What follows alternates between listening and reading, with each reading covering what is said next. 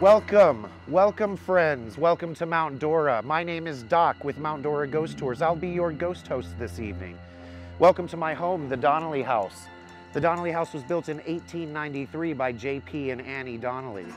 Annie died upstairs April 6th, 1908 of influenza in what used to be the old master chambers. And with that introduction, you begin a 2-hour walking tour of haunted history and macabre mysteries with Doc, your ghost host, on the Mount Dora Ghost Tour. Spooky? You bet, but family-friendly too. The tour offers 15 stops, the second one at Lakeside Inn. Mount Dora is named after this lake, Lake Dora. It's over 4,000 acres in size. Legend says that U.S. geological surveyors came to this area and stayed on the property of a homestead owned by Dora Ann Drawdy.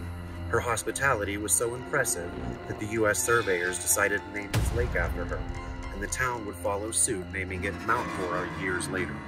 The popularity of the lake was the impetus for building the first hotel in town, what is today the oldest continuously operated hotel in the state of Florida, the Lakeside Inn.